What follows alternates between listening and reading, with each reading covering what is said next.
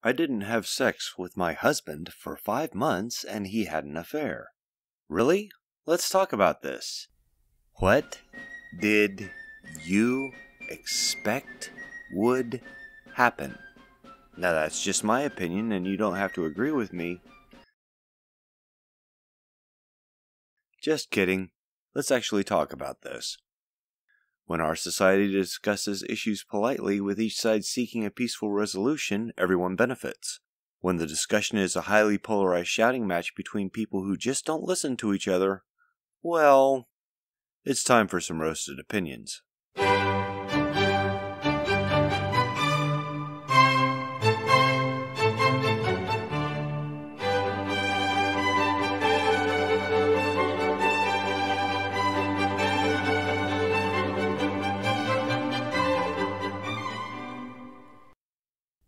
This one goes out to all of the articles just like this, discussing something for which common sense provides a perfect answer as if it is a new and unique problem. Articles like this are all too commonplace these days. They typically read in one of a narrow group of ways. My husband and I don't have sex and everything is better. My husband and I don't have sex and I am liberated. My husband and I don't have sex and he broke our vows.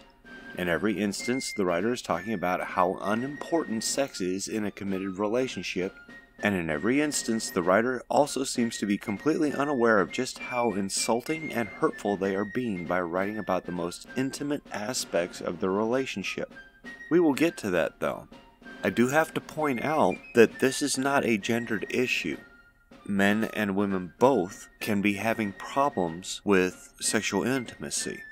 However, these articles, by and large, are written by women speaking about their husbands. That's why I'm covering these articles and why I'm referring to them using wife and husband. For the Everything is Better articles, the impression is that the relationship has progressed past the need for sex. That does happen in relationships often enough, when they are passing into their third or fourth decade as a couple. There's a natural decrease in the libido that often but not always results in an eventual lack of need for sex as a routine aspect of romantic relationships. If this is happening naturally as a mutually acceptable change in a relationship, then that's perfectly fine. For the I Am Liberated articles, I find myself wondering if this is a mutually decided liberation. I also question the health of a relationship in which a member finds themselves to be liberated by a lack of sex. It seems to me that this kind of change being greeted with such enthusiasm indicates that the liberated member was deeply unhappy with physical intimacy, which doesn't exactly speak to a happy and healthy relationship. It would seem to imply that sex was a burden from which freedom is now achieved. Not exactly a promising indicator of the strength of the romance. For the Broke Our Vows articles, like the one featured in this episode, I find that everyone with whom I have discussed this article had the same sort of initial response as I did, whether they were male or female. Nah, really? What did you think would happen? And this surprises you how? Common sense seems to dictate that an unexpected cessation of physical intimacy in the relationship creates tension and can destroy the relationship. Gee, Roast, it sounds like you think that the husband was justified in committing adultery. No. Just no. I'm not saying that anything excuses having an affair. While some relationships are open, I personally couldn't be part of such a relationship. Call me a caveman, but I think that being in a relationship means that you forsake all others and dedicate yourself to proving every day how wonderful and important your partner is to you and to the rest of the world. When both partners do this at the start of a relationship, yeah, it looks sappy. When they still do it 10 or 20 years into the relationship, it's more sweet than sappy. When they still show the same love and support for each other after 50 years or more, then it's downright touching. I'm also not saying that a relationship cannot survive the loss of physical intimacy. It can, and many relationships do survive just fine. Having said those things, though, I have to wonder if the authors of such articles stop to think that there might be something wrong if they have lost all of their sex drive suddenly. Loss of libido is a recognized medical symptom of many issues. Some of these things are interpersonal problems, some of them are mental health issues, and sometimes a loss of libido can indicate serious physiological problems.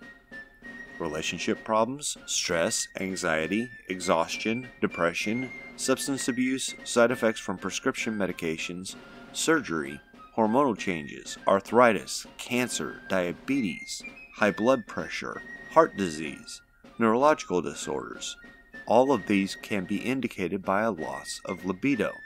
Reduced libido is an occasional side effect of surgery. It could be because of an unresolved issue between partners, a lack of effective communication between them, more time spent apart from one another, or ongoing trust issues.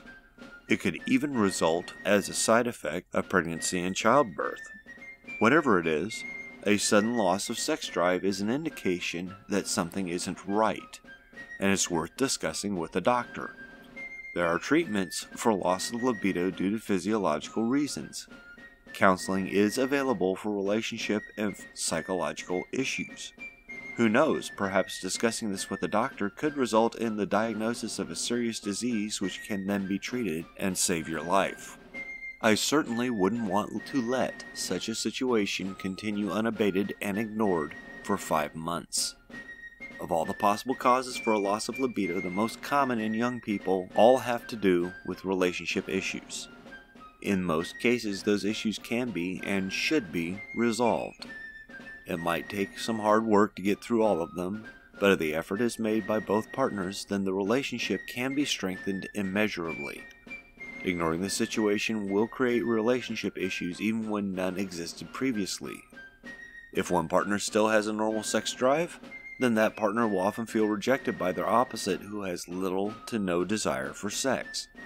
Frustration plus a sense of rejection contribute to "I only have eyes for you" becoming "Good Lord, would you look at that?" My parents called it the marital obligation. It always sounded a little mechanical to me before I was married. This sense that physical intimacy was a requirement for a healthy relationship. Now that I am older, I understand what they meant. It plays merry havoc with emotions and self-image when the person with whom one wants to be intimate doesn't feel the same. Too often, the need for physical intimacy is simply filled elsewhere, and the relationship crumbles. So I have to ask people who experience a lack of desire, is your partner in your relationship worth the effort to identify the cause? Are they worth trying to resolve the issue? For me, the answer would be a resounding yes. Getting back to something I mentioned earlier, this genre of articles seems to ignore a fundamental aspect of a loving relationship: trust. Do you imagine that the author's partners were thrilled to have details of their personal relationships published? I don't. It's derogatory of their ability to satisfy the author. It is mortifying to think of how embarrassed the partner might be by statements of how liberating a lack of sex is in an intimate relationship. I wouldn't wish such an embarrassing situation on anyone, no matter how much I dislike them. The article which I read may strike some as enlightening, but to me it's petty revenge and stupidity. It's almost certain that those who know the author personally also at least know of their former partner, if they don't know them personally. While the article highlights the lack of intimacy, it also highlights the fact that the author's former husband had an affair. Hell, it trumpets it to complete strangers. Sounds pretty spiteful to me, or at least blissfully ignorant of the effect that this article may have upon the former partner who just lost a big part of his or her privacy. Now that's just my opinion, and you don't have to agree with it. In fact, I'd love to hear what you think, so go ahead and give me a like or dislike and comment below. If you like this content and want to see more, feel free to subscribe and make sure that you ring the notification bell. New episodes of Roasted Opinions post on Wednesdays and Saturdays at 8 p.m. Central Time. Join me on the last Saturday of every month when I invite guests to join me in the kitchen. New content is coming, so watch this space.